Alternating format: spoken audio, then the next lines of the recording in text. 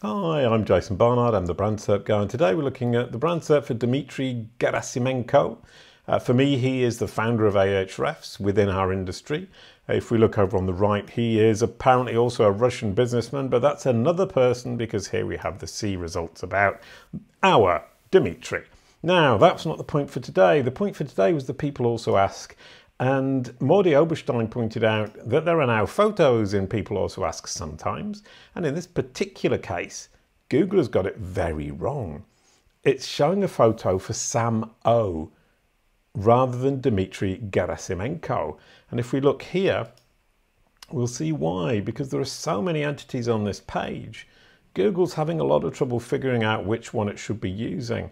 Now, I initially thought maybe they hadn't tagged the photos, but in fact, they've got their alt tags here, we can see. So Google is getting it wrong despite the fact that it's got all of these clues. So one thing they could potentially do is put a figure tag around it using semantic HTML5. Another thing they could do is add the meta information to the photo itself.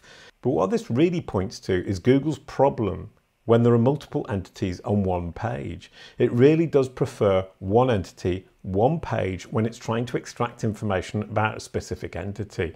So here, what they could potentially also do is create one page for each of these people, which would make it easier for Google to extract that information and make sure that it gets both the description and the photo correct.